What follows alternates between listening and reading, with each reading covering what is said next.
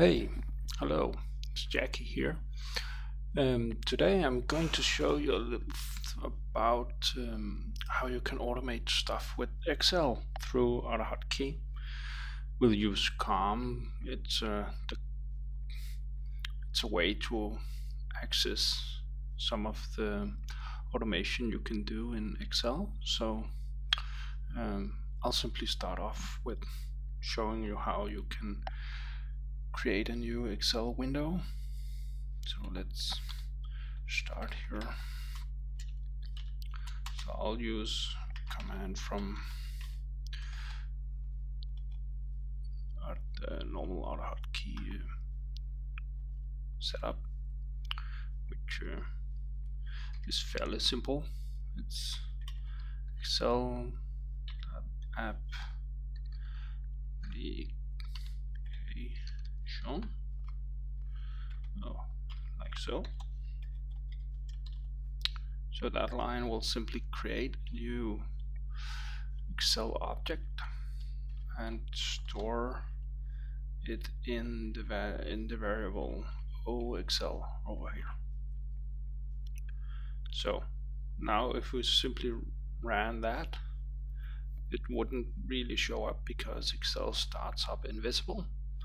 So to make sure we'll actually see this, we'll put in this visibility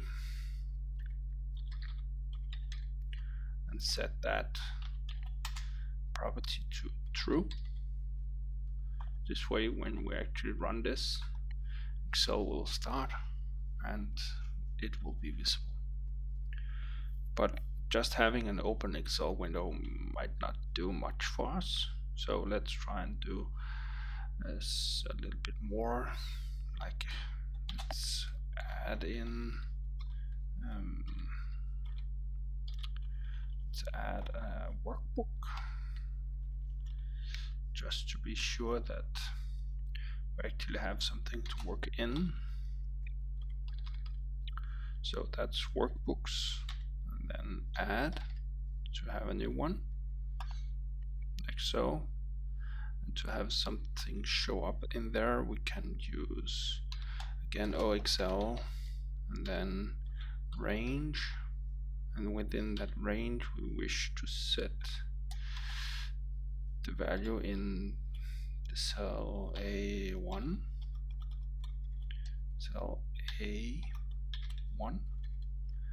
like that.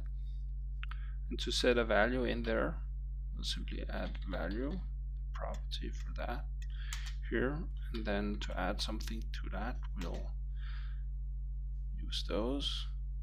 And here we can simply add the number 3, and to put in a little more, we can add something in another cell again, range, and in A2 we can add another value. Maybe let's say we add the value 7 here. Yeah, that'll be good. And to then actually do something with this Excel again, always starting with that, as that's what's holding our Excel object over up here. So let's say that in cell A3,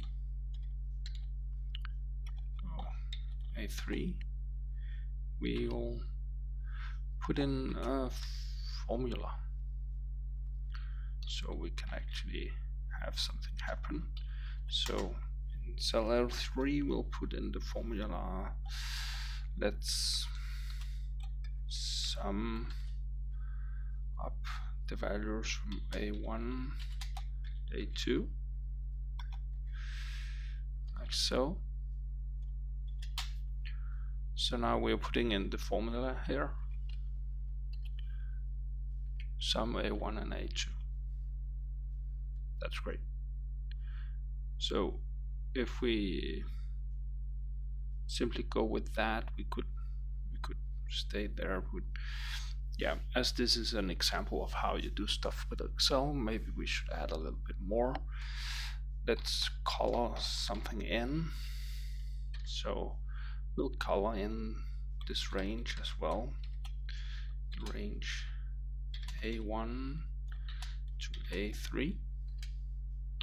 And we wish to color the interior, so let's say interior here, like so. And we wish to set a color index like that. To actually set that to something, let's fill it with the color 19, like so. Yeah, so there I actually missed something there, like so. That should work. So yeah, we can do a little bit more as well. We'll add some bordering. I think that would be good. So again, let's put in a line, a summing line perhaps on A3. Oh, A3, like so. Then we'll simply put in some borders. Yeah, which is the top one is the 8th one, like so, and we'll set the line style to be 1, and that's a continuous line, and the 8th is a constant, the edge top, and the one here is a constant as well. It's continuous, so we'll have a continuous line on the top edge of the cell A3. So let's also give it a little bit more. Maybe we should make it a thin line. Yeah, a thin line, let's do that. So again, we'll go range, and we'll go A3, like so. We'll again act on the borders. It's still the top edge one. And then we'll set the width of that one to 2. That's 2, that's the constant for a thin line, Excel thin. Again, all of these things can be looked up in the object browser in an Excel window as an example, or you can simply search for them online. But for this example, I know them, and therefore I'm simply using them. But you'll see me run this code in a moment, where you'll see all of this actually come to execution. So let's also make sure that the result of our formula actually stands out. So let's make the font bold, like so, and we'll set that to true, like so. Yeah, so now it will probably look pretty good, our small one here. Yeah, perhaps we could store one of these values as well. Perhaps we should store the value of A3. So we'll take A3, like so. This is a variable, so we'll do it like this. And then Excel range, and we'll say which range we want to have. So that's the one there. We want the value of that one. So this way we'll get something that's not the formula but the actual value of the formula, and we'll store that in A3 like that. And next we can then perhaps select something. We can select the next cell just to have the selection be somewhere. So we'll select the range A4 like that, and then select. That's all that's needed for that. This will, when Excel is running, that will simply select A4. And to actually show something, we'll use a message box. It's to show the actual value of this, so we know that that Autohotkey, the script, actually knows what's inside that. So what we can do is we can say something like this to force an expression, and then let's say A3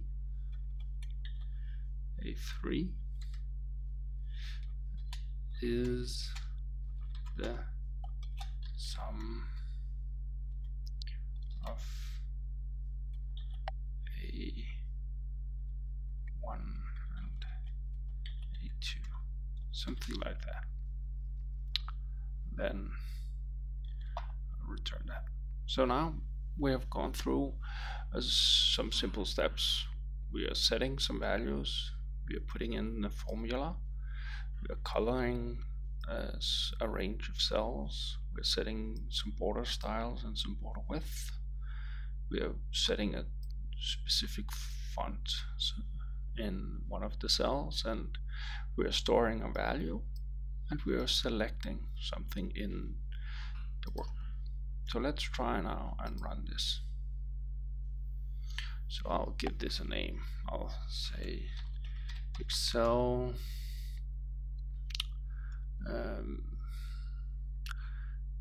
Excel demo, maybe. Let's call it that. So like that. And then I'll run it. And it's already saying that I actually made a typo, which is fine as I did. So let's fix that. I simply wasn't the wrong page on the keyboard, so like the little application. Yeah, we'll save it and we'll run it.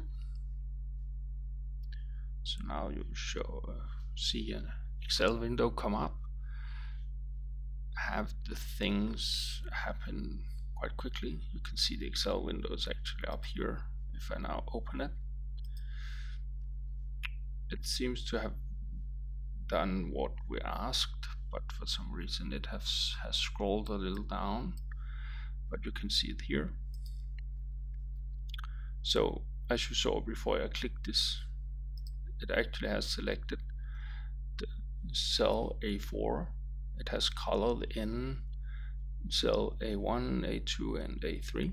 It has made a thin line just above the cell A3 as we have asked it. The number 10 is actually bolded, which is also what we asked for, and our message box is actually telling us that the sum is 10. So yeah, that worked great. Hope that helped you. See you next time.